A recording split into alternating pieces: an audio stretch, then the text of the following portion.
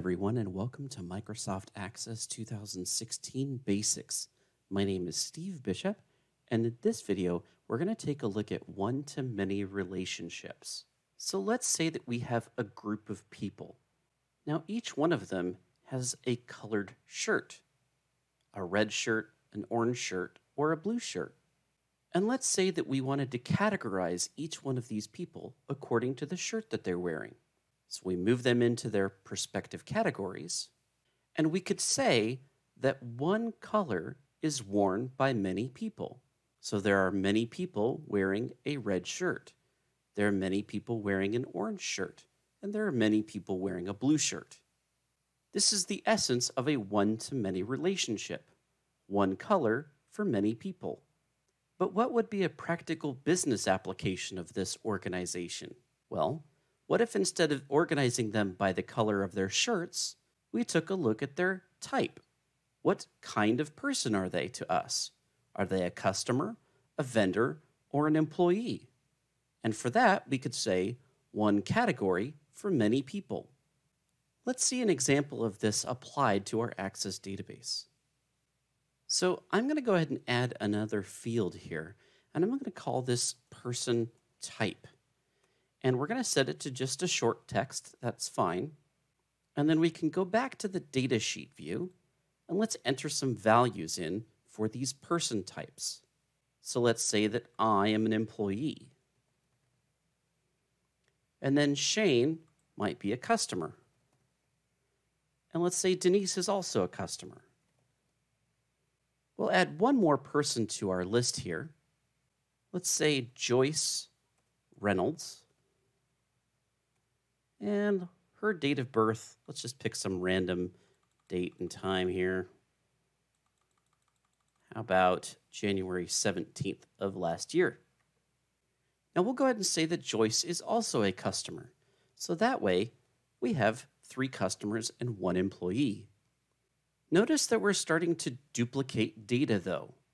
If you're duplicating values across multiple records, that should be an indication that you should be doing something called normalizing your database.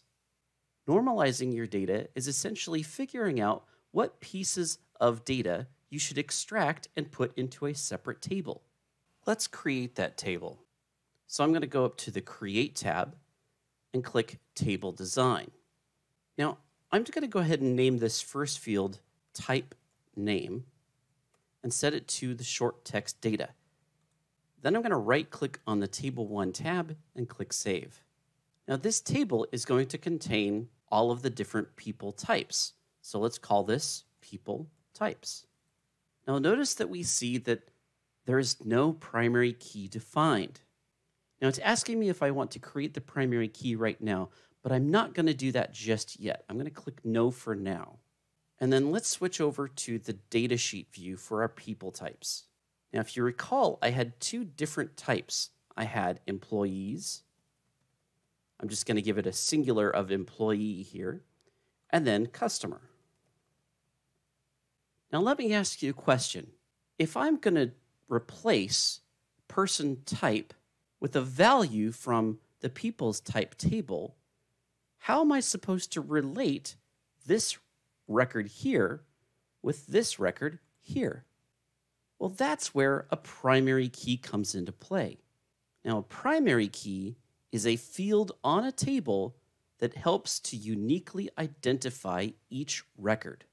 So for my people table, the primary key is the ID field because no 2 records share the same ID. That's why they're automatically incremented. So how then do I associate this record with this employee type name? Well, the answer is I need a primary key on my people types table so that I can uniquely identify each one of the records inside of the people types. Then I can go back over here to my people table and change this from the actual text value to the unique ID of the people type that it refers to. So let's go ahead and add another column to our people types. I'm going to actually put it above the type name. So let's insert a row.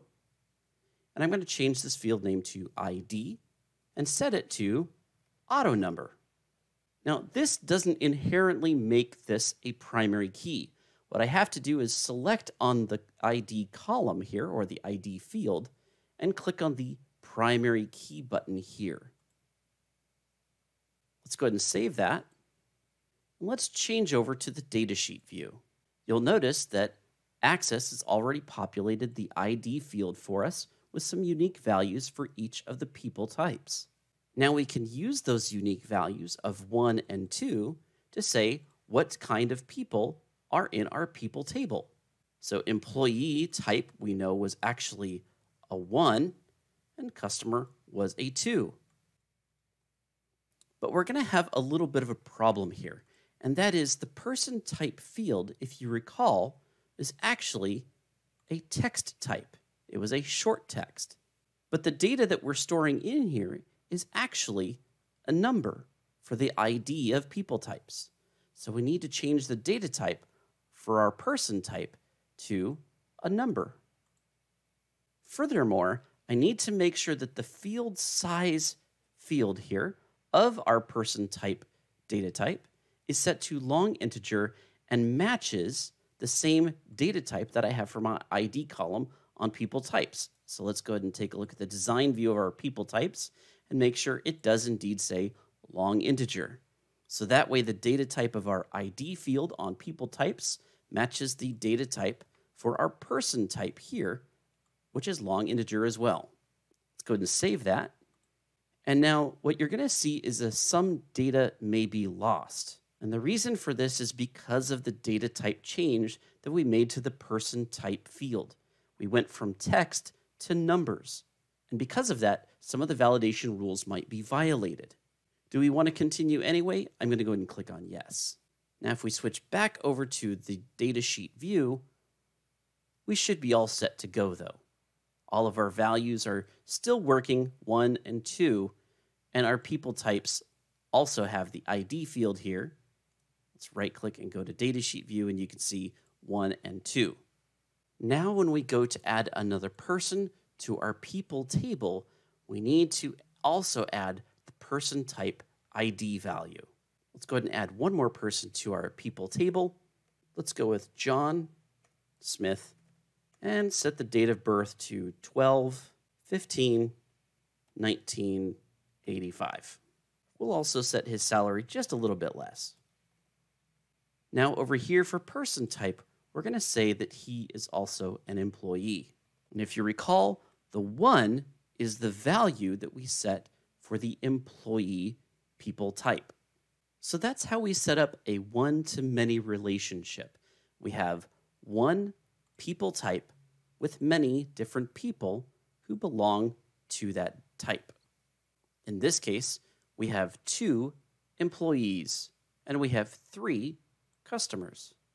Now, the one important thing I want to point out about what we've done here is we've actually saved ourselves on memory.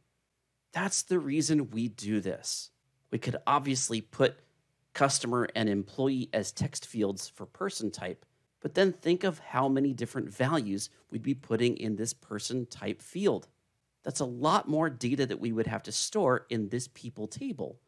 Whereas over here in our people types, we only need the 2 records now, and the values that we store for our person type are just numbers. One final note to point out is that there's a term for this person type field now. Since it is a reference field to another table, we call it a foreign key. So this ID field, which contains unique values, 1 for each record, is called the primary key, while a field that contains values that point to a unique value of a different table are called foreign keys. These primary keys and foreign keys are the crux of what creates a relational database. Without them, we wouldn't be able to organize our data in this relational way.